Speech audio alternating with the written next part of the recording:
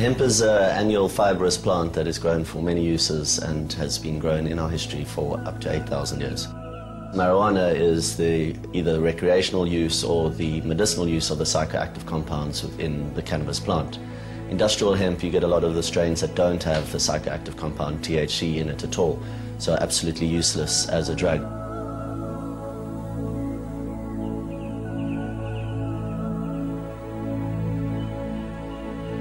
The history of hemp has been traced back to China to 6,000 to 8,000 BC, and it is thought of to be the first plant cultivated by man for fiber uses.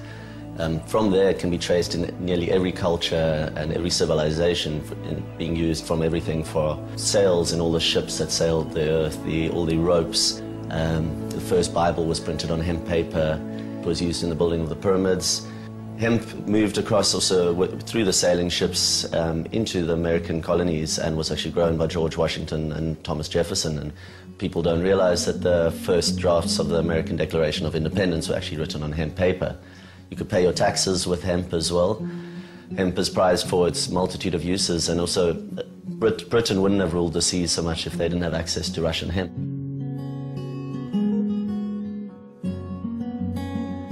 Throughout history, hemp had a very big role in industry, but towards the sort of beginning of the 20th century, it started losing a little bit of market share to cotton, because the hemp fiber it's quite hard to get off the stalk. In 1930, a man called Schlichten invented a new machine to take the fiber off hemp while it was green. The Hearst Corporation bought up the rights for this machine. They then squashed the design for this machine and ran a campaign with DuPont, who had just invented nylon, and a lot of the petrochemical industries as well, to get hemp banned because it was now competition. The history is quite involved, but when you look at the facts, there's no ways that this plant is criminalized because a part of it can be abused. It is because of its threat to major corporations and big business. When America banned hemp and put a lot of pressure on the rest of the Western world to follow suit, there was only one Western country that decided that they would continue growing, and that was France. The rest of the countries that have traditionally grown hemp have been the communist countries. You find a lot in Serbia, Hungary, obviously China being the world leader, they're growing by far the most. Since the 1990s, there's been a resurgence in the West, and Canada was the first major country that changed, and now they're growing 50,000 hectares at the moment. The UK has now got licenses. Germany, Austria, Switzerland, Australia, New Zealand is looking at changing laws. The major use that most people know these days is for the textiles.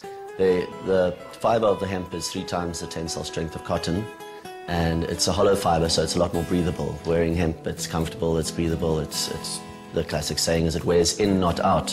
The other uses that are coming up in France, they're developing the building industry.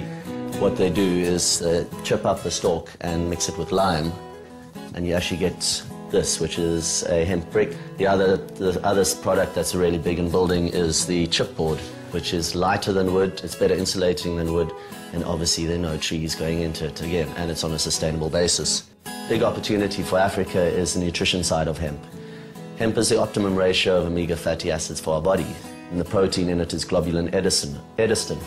And globulin edestin is a very absorbable protein. Your body can digest it a lot easier than it can even the soy protein. So specifically for nutrition blocking diseases such as TB, it makes a very good porridge or a supplement on a daily basis for people who are sick. Besides that, the oil can also be used to make fuel. It makes a really good biodiesel. Another very important use for hemp is paper. It makes up to 4 times as much pulp per acre as trees, and obviously on a sustainable basis, you're getting, after 4 to 6 months, a yield of pulp instead of waiting for 6 to 8 years or even longer for trees. There's now hemp plastic as well, this is amazing. This is coming out of Australia now. People don't realize that up to 50% of our oil goes into making plastics. And even if we stop driving cars today, it wouldn't sort out our fuel problem and our oil problem in the Middle East. So this technology is really exciting.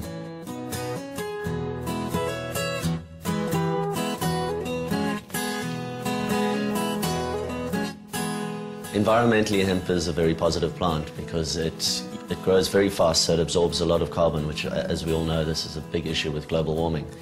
It also cuts down your use of pesticides and other chemicals in the farming practice, so it will stop your pollution of rivers and land and all that.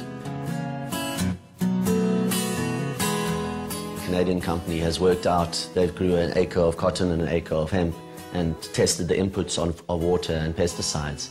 And a hemp t-shirt uses 300 litres less water and a cup and a half of pesticides less than cotton. So that is amazing. That you can actually see the effects immediately on planet saving and costs reduction for a farmer to grow hemp versus cotton. In South Africa, currently the situation is that hemp is only grown for research purposes. It is controlled by the Department of Health, and the permit is, at the moment, currently a permit to grow a narcotic drug. It is a situation where our government is yet to recognize the difference between industrial hemp and medicinal marijuana or dacha on that side.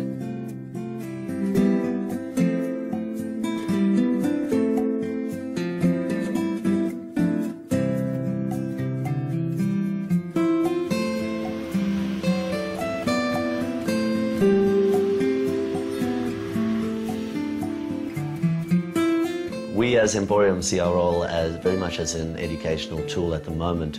Our tagline is innovate, educate, cultivate. Innovate, we're trying to show as many different products as possible to show the versatility of the plant. The educate comes in through our exposure, through what we've created here in our space, where people walk in thinking hemp's about one thing only, and that is generally smoking. They walk in here and they learn that it's about so much more, that is something that's, doesn't even come into what we do here. This is about hemp as a building material, as a food, as a job creator, as a nice, comfortable item to wear. Obviously, the cultivate that comes in at the end is somewhere where we're aiming towards. We want to be hemp farmers, and we want to be creating jobs, we want to be building houses, and we want to be feeding people. That is our ultimate aim.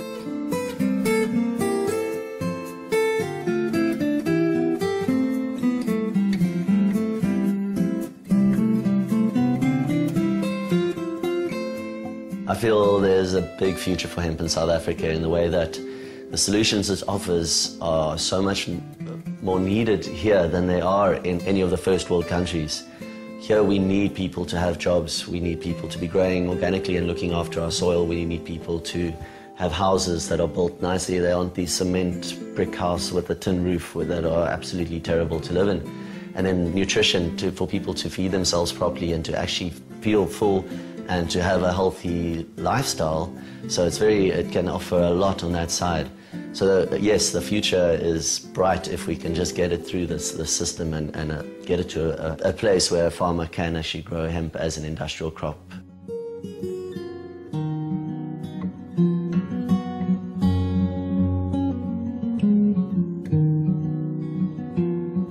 I believe the hemp plant has an energy, especially because there are so many people across the planet that are fighting for its liberation.